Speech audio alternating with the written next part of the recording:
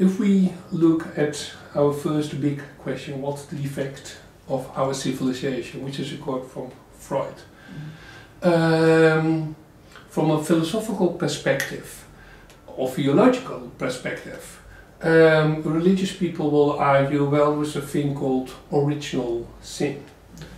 There's also a more enlightened or righteous perspective, which will zoom in human nature.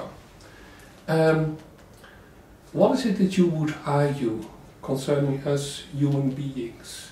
That we apparently do not learn the lessons, or that we can turn back into the more dark zone of human life? Well, we do have certain dualities in front of us that will become very important in the next decades. How do we deal with identity politics, differences? Unfortunately, in today's world, because there's so much fear, there's so much anxiety, and I'm not belittling anxiety. I'm an anxious person myself. How can I belittle other people's anxieties? But anxiety is something we need to talk about. And when politics is guided by anxiety or fear, that's very dangerous. So one of the primary questions or problems, as I see it, is this illusion that sameness will bring safety. People started thinking that if we are surrounded by similar people, like-minded people, if we have communities based on sameness, that will bring us safety. That's an illusion. That's not the case at all. We're far too globalized. So what is happening in one part of the world affects someone in a completely different part of the world. The unhappiness of one individual in Pakistan affects the life of someone in Canada. This is the world we're living in. So we do have to understand that we're all in this together as global souls, as world citizens, and we need to revive that energy of humanism and coexistence. How can we live together with our differences around shared common values? For me, one of those, the main common values, one of them is definitely democracy and definitely women's rights, because how can you have harmony and peace when half of the world is being pushed back into the private space? I see this everywhere in the Middle East, in Turkey as well, but all around the Middle East particularly. More and more women are being reminded of their roles as mothers, caretakers. More and more women are being pushed from the public space into the private space, into their homes, and there's a huge imbalance, you know. All the mystics throughout the centuries have talked about the importance of balance. We have to balance energies. At the moment, I think the balance between masculine energy and feminine energy is completely broken in many parts of the world. That too is a problem for me. But isn't also a part of this is that, I mean, I'm very glad you bring up the mystics.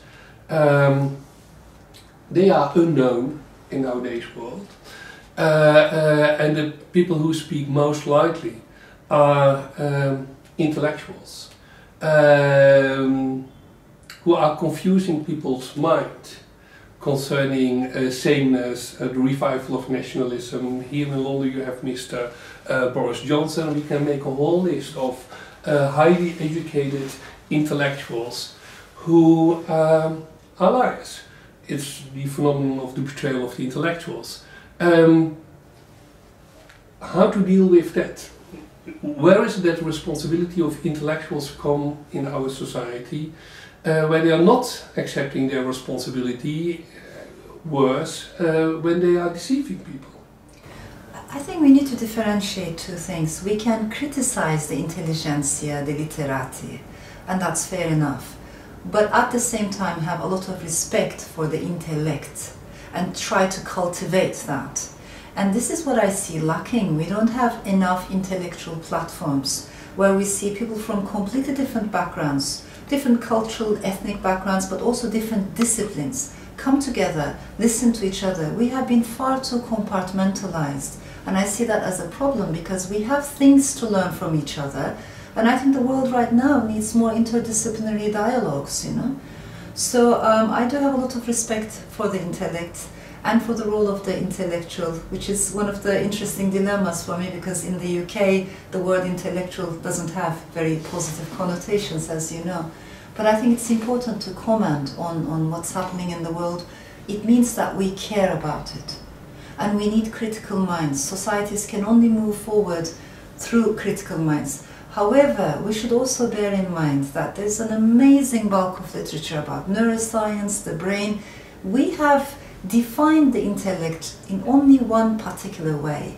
That also needs to change. There are different kinds of intellect. There's emotional intelligence as well, which we need to put into the picture. And you can only cultivate that through stories, storytelling, empathy, you know, the ability to put yourself in the shoes of another person. That also needs to be in these platforms, in these intellectual platforms. So intellectual doesn't necessarily mean, you know, one particular way of looking at things through logic and reason. It can be done in very different ways. Intuition is also very important. I think we have a lot to learn from ancient philosophy. We have a lot to learn from each other. Our reading lists need to be eclectic. We need to read from the East and the West, you know, from people who are different than us. And only that diversity is going to hopefully give us a new boost and a new energy to move forward.